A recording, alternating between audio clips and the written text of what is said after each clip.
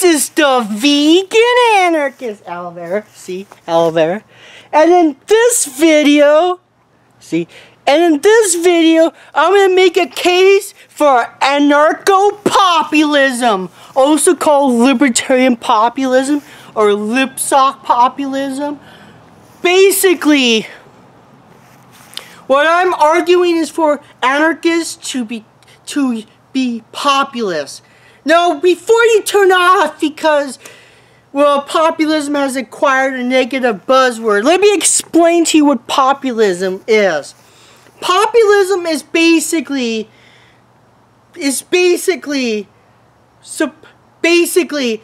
champion the little man, the people, against a perceived enemy, or in our case, the actual enemy, the fucking elite class who owns the land, the resources, and the means of production, versus the everyday proles and normal people and the common folks. The difference, what I'm saying is, us anarchists, we need to get out of a little bubble, stop using buzzwords that only other anarchists / leftists understand, and start using words that the common folks will use, and use negative words like, let's say, the elite, or the 1%, and use them interchangeably with bourgeois, so people gain the associations.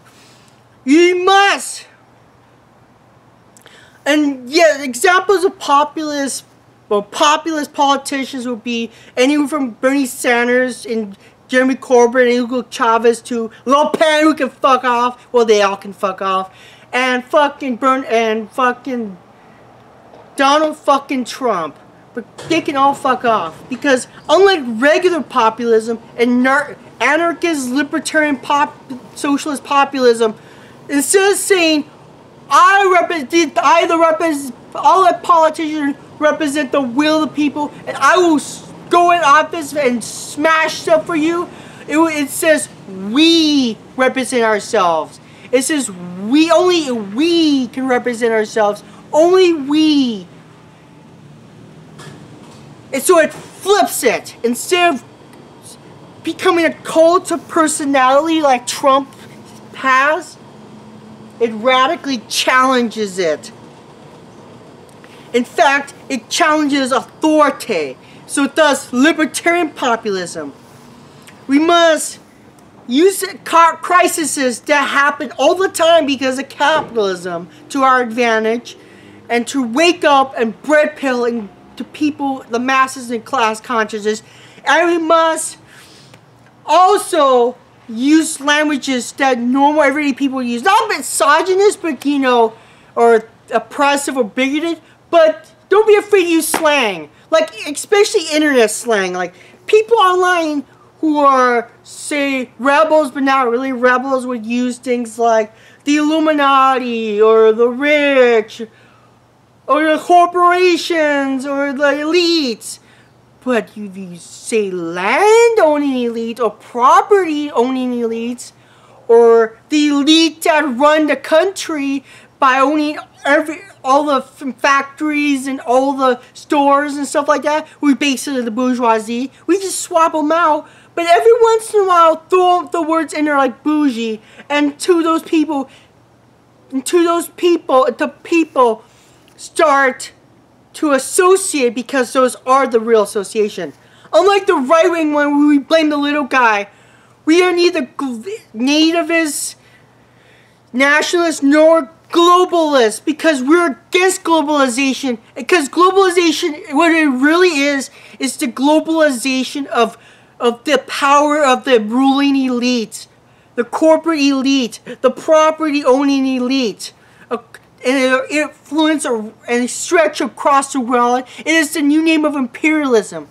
Rather, instead of dividing the people of the world, the exploited masses, the exploited folks, we unite them across borders, because the only way to stand up to an international cabal and growing international cabal of capitalist elites is for us, the commoners, to unite and globalize our resistance And we must also localize our resistance too.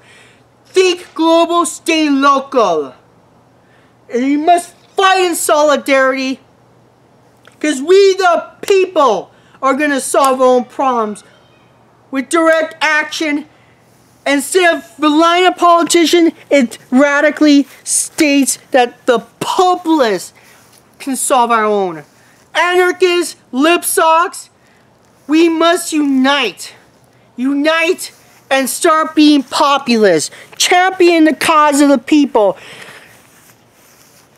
Because once you do, once you reach out to community folk like Joe who's getting foreclosed on, or Nancy who has 2 kids and has to choose between feeding her kids or the electric bill, you must appeal to those people because they may not be able to read literature, but we can speak in a language they understand, and that's what we need to do. Less jargon that puts food on their table and give them bread, less infighting, and instead speak how they speak in the language they understand, and fucking appeal to their and tap into their frustrations and distrust of all established institutions. Because us anarchists, that's what we are. We're distrustful against hierarchical authority, and we can use that to our commonality to tap in to their frustration and bring us to the movement and kick off some revolutionary zeal. This is the vegan anarchist. No meat, no milk, no masters. One people, one struggle. The people united shall never be defeated. See ya! Peace and war against the elites.